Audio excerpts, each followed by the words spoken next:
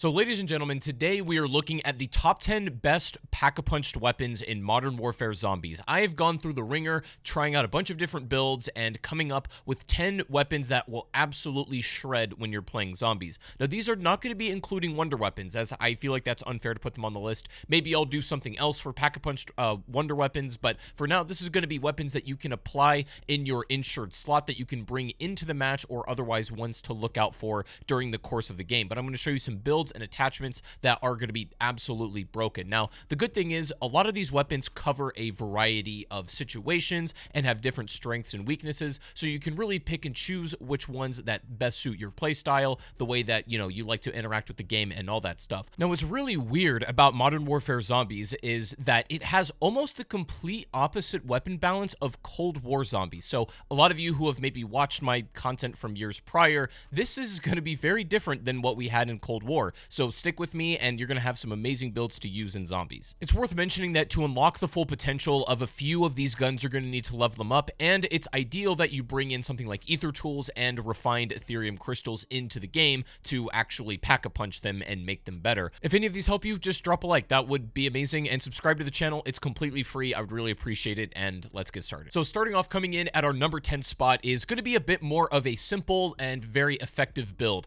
This is the Holger 5.56 assault rifle. This weapon can be found pretty easily in game, even if you don't bring it in with your loadout slot. This can usually be found somewhere in the tier 3 zone on a wall buy, so you can immediately grab it and upgrade it if you like. However, if you want to use, legendary ether tools or something else to upgrade it in game, then I'm going to give you a build that makes this incredibly effective. I feel the main things with the Holger is that it's incredibly consistent damage, and to make this even better, this attachment setup allows you to stay very mobile. You can move quite quickly. The hip fire is excellent. You don't always need to be aim down sights with this. You can also, use it in tac stance as well. It's incredibly effective there too. I feel like this is just one of those, like, jack of all trades, master of none kind of assault rifles. I can't say it's incredibly great at anything in particular, but it does feel as if it deals much more consistent damage than many of the other assault rifles in its class. And again, with these attachments in particular, you keep that consistent damage, but you also really, turn up your stats in terms of being able to move quickly. You can aim down sights quickly. The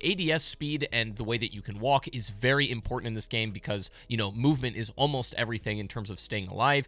Very consistent weapon, and I think you should definitely give it a try. Moving on to our number 9 spot is another assault rifle that I feel is a bit of an alternative to the Holger if you don't want to use that one, but this is the MCW. Not only is it a monster in multiplayer, but it's also pretty damn good here too. Now, the thing is, with the attachments, it gets pretty interesting because there is a conversion kit that makes this shoot a little bit faster, although I've used both and I don't really see a giant difference, practically speaking, in game between these two. So you can use the conversion kit if you want, but you absolutely don't have to. Either way, I do feel the MCW, emulates the strengths of the Holger in a lot of ways, where it's just very consistent damage and there really isn't any situations that it's weak at. Great for crowd control. It doesn't necessarily melt bosses or elites, but when scaling it up with ether tools and even pack-a-punch, it still deals great damage. It's a very fast and nimble weapon, and the magazine size is surprisingly big for the movement speed that it still grants you. I think the MCW is incredibly slept on, and I think it's one of the most consistent ARs in the game and is very, very good in zombies. Taking our number 8 spot, we have a bit more of a specialized rifle. This is going to be the DG58, and this gun is absolutely insane.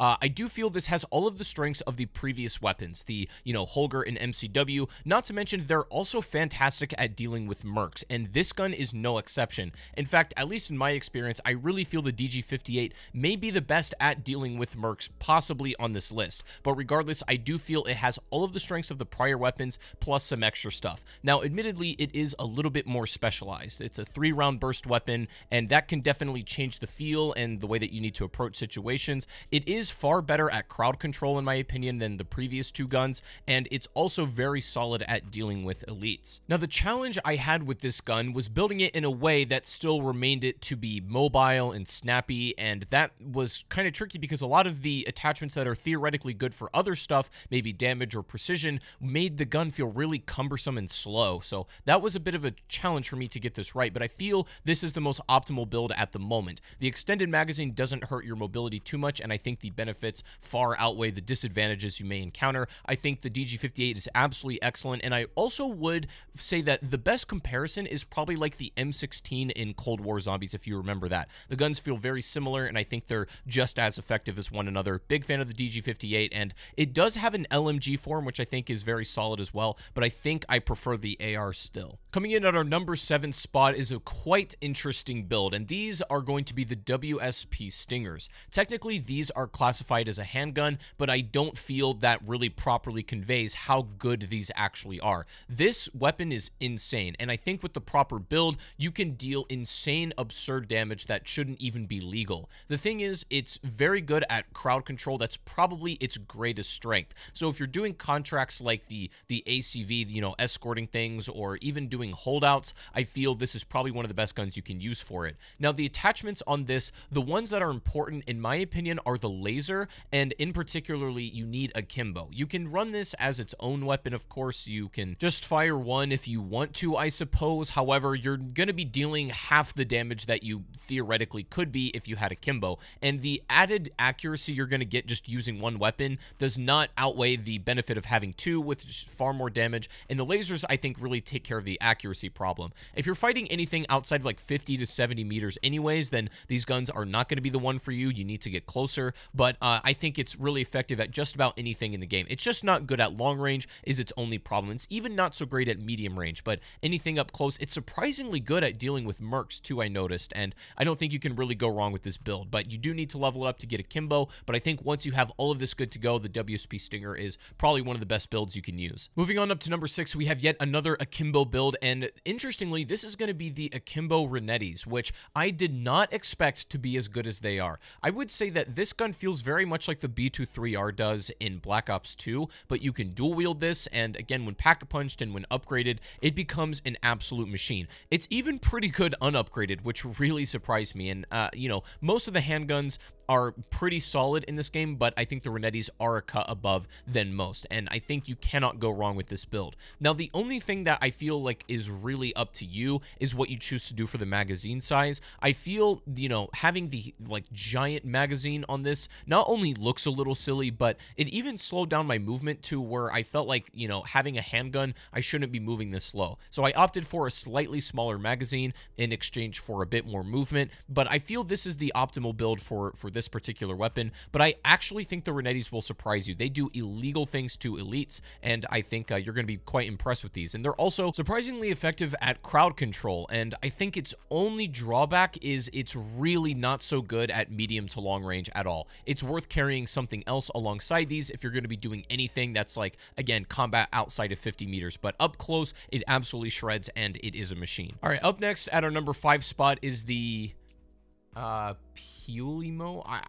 Chat, I'm gonna be honest, I don't know how to pronounce this way. I don't know how the hell to say this, but anyways, it's the LMG, the P1. You know what I'm saying? So this gun is crazy. I would say it's almost the opposite of the Renettis, and in this particular build, I feel this is the optimal way to run it because it's not like an insane shred machine up close, but it is really effective at medium to long range. If you're looking for that good counterbalance gun to something like that, I feel this is the one. It doesn't have the fastest fire rate in the world, but the reason I choose this LMG over a lot of the other options is because its reload time is really surprisingly solid. A lot of the LMGs, I just could not bear the reload time, and being able to fire and have ammo quite quickly is very important in Modern Warfare Zombies, so I felt this was the greatest cross between having an insane damage output, incredibly consistent ammo, and all around just a very effective weapon. And also, the laser I'm running on it means that you can't aim down sights, and I think that's fine for this gun. You don't need to be fully ADS to be effective with it, and this laser allows you to hip fire or just basically do this like canted tack stance and still be just as effective as anything else. I think it's surprisingly slept on, and I would give this one a try. I'm still playing around with my favorite LMG builds, and maybe this one will change in the future, but for now, I think this is a solid one that you can play with. Coming in at number 4 is going to be the PDW from Modern Warfare 2, or, you know, that game's P90, essentially. And And this one, I think, shocked me. It came out of nowhere, and I believe is our first Modern Warfare 2 gun on this list. However, I feel this has a couple of special properties when pack-a-punch that a lot of the other guns do not. Now, the thing is, right up front, it doesn't have the craziest, like, TTK or damage output compared to some of the other weapons on this list, but that's okay, because if you value some of these other things that the PDW does have, then it might be a good choice. The thing is, it has just as much ammunition as our previous LMG did when pack-a-punched. You can't do much to the, P90 to upgrade its ammunition inside of the, gunsmith, or you can't, like, change its magazine,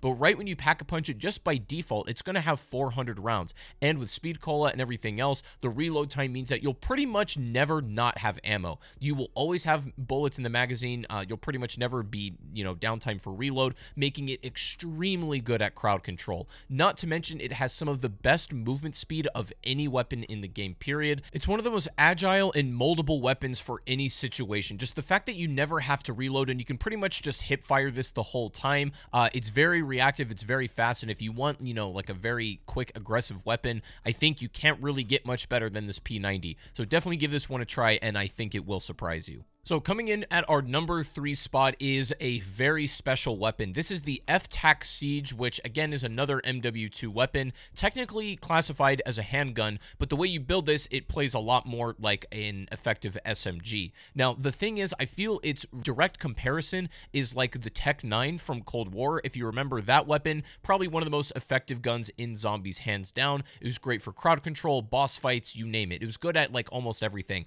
and I feel this is the same situation. It doesn't have nearly the same magazine capacity as the P90, but it doesn't really need to. It is an absolute bullet hose with an insane DPS, especially, when upgraded and of, very high rarity. You can mostly get away with just hip firing or even tac stancing this gun, as the iron sights are not the prettiest or even the most steady thing in the world, but the, recoil aside, I think the damage is far worth it dealing with a bit of more of a wild weapon. I think the FTAC Siege is probably like my go-to SMG in the game. I know it's technically a handgun, but still, you get the point. It plays like that, and it's very reminiscent of the Tech 9, which is one I really had a soft spot for that in Cold War, and it feels very similar here. Coming up to our number 2 spot is going to be the WSP Swarm. This is very similar to the Stinger, which we talked about earlier. I would say this is more accurately looked at as the Stinger's bigger brother. The Swarms are a lot better because I feel, while you do need the conversion kit to run akimbo, I think it's more than worth it because its damage is better, the magazine capacity is more solid. I think the only downside